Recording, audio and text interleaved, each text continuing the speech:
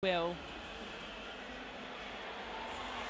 This is the men's 400 freestyle S10 final.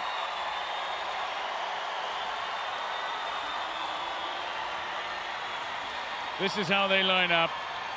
Brazil, Harrison Murray, DUBROV, KRYPAK, TAKKEN, HUOT, VANZENKO and CROTHERS.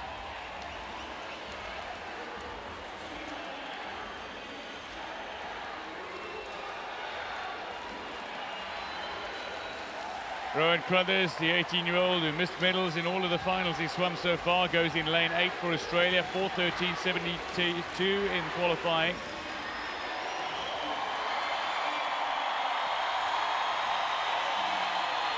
Enormous cheer for the 32-year-old Brazil representing the host nation at Rio 2016. 2 silvers, including a silver in the 100 free and a bronze in the 100 fly. Dmytro VANZENKO, one of 3 Ukrainians who goes in this race. He goes in 7th, bronze in the 200 IM, 3rd at the World Championships though.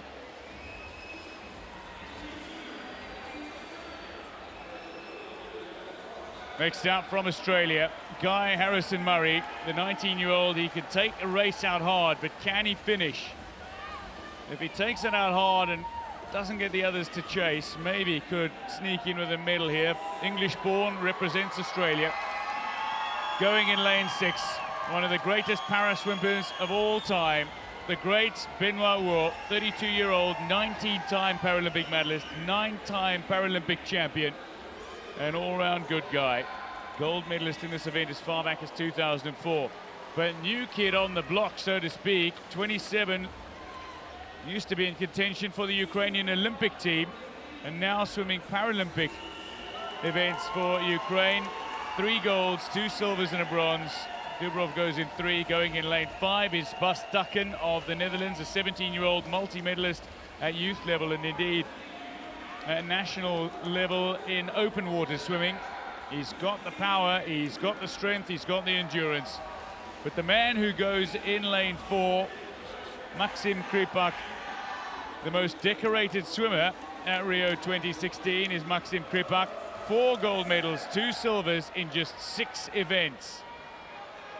The Paralympic record held by Ian Silverman, the world record still held by Ian Silverman, a 4:03.57. Now Maksym KRYPAK is swimming 4:05s.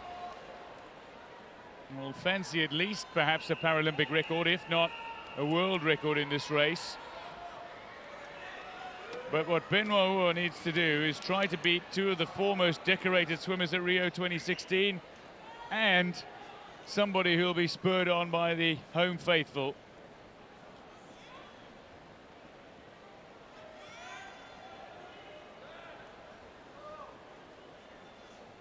Nervous moments poolside for many.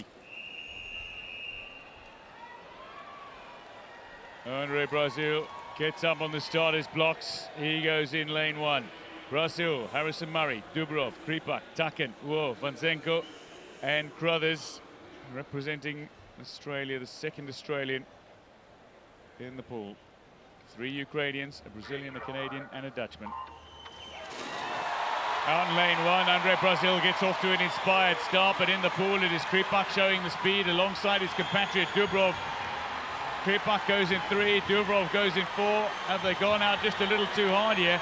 Harrison Murray, who likes to chase early on, is going out in a rather more controlled and subdued fashion, which is the smarter approach, but he's still going out relatively fast between Brazil, who looks to be chasing it, and DUBROV and KRYPAK, who are first to touch at the wall in that order. DUBROV first, 0.05 of a second behind him is KRYPAK on the turn, and already the Ukrainians looking good, looking well ahead of any other swimmer in the pool now, bar maybe Brazil, but they look like they're swimming within themselves. They do not look like they're chasing it out hard. They do not like they're going to burn themselves out.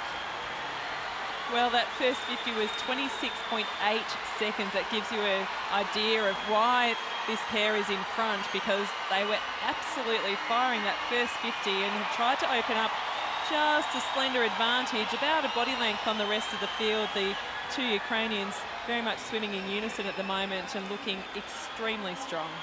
Well, KRYPAK at the moment is only 0.04 of a second ahead of DUBROV, and DUBROV is possibly better on the turns and sometimes faster in the pool. It's difficult to judge at any given time. They do have bursts of energy, both these swimmers.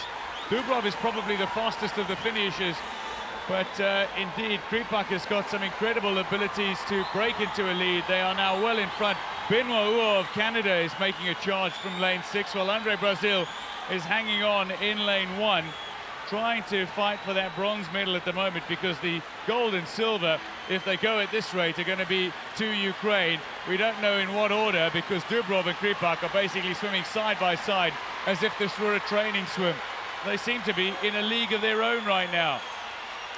They do. The last two 50s have been between the 30 and 31 second mark, so they're keeping a very, very quick pace, it must be said. So the Canadian moving well into the bronze medal position, but don't forget about Brazil, and don't forget that he has the Brazilian crowd behind him, because they're going to be wheeling him home. He's swimming in lane 1, right next to the grandstand, and they will be cheering. Expect that to build throughout the race, but you're right, look at this, well, clinical display from the two Ukrainians swimming together, it seems. Well, it is very impressive at the moment. They look like they're in a training swim at the moment, in a very fast pace here. Maksym, KRYPAK and DUBROV of Ukraine side by side. Benoit is going into third place now, well ahead of Brazil, and that's sort of muted the crowd at the Olympic Aquatic Stadium, but Bas TAKKEN is trying to go with Benoit, gold medalist as far back as 2004 in this event, silver in 2012 is Uo, and a man who has got such an incredible career behind him already, a man who has done so much more than simply para-swimming. Started at Benoit Foundation back in 2009. He does so much to help other para-athletes, not just in sporting spheres, but in academic spheres as well, and a man who only a handful of years ago completed his degree in marketing, communications and administration in Quebec. And a man as well who's done a great deal for African para-athletes. He's travelled to the continent on numerous occasions. Right now, though, they're in a league of their own. Swimming a 3:29.89, KRYPAK touched ahead of DUBROV at the 350 split by 3/100ths of a second. And let me tell you how fast this is. Look at that. They are so far ahead of world record pace, it is not even funny. It is going to be a world record by a most substantial margin. KRYPAK, as if this were a training swim, and he had everything left in the tank, touches in a mammoth world record time. 3:57.71 ahead of DUBROV, and Benoit with an historic 20th Paralympic Games medal. That was out of this world. Maksym KRYPAK with a world record at 4:03.57 coming into this. Ian Silverman's record set just 2 years ago in Pasadena has seen his world record just obliterated by KRYPAK.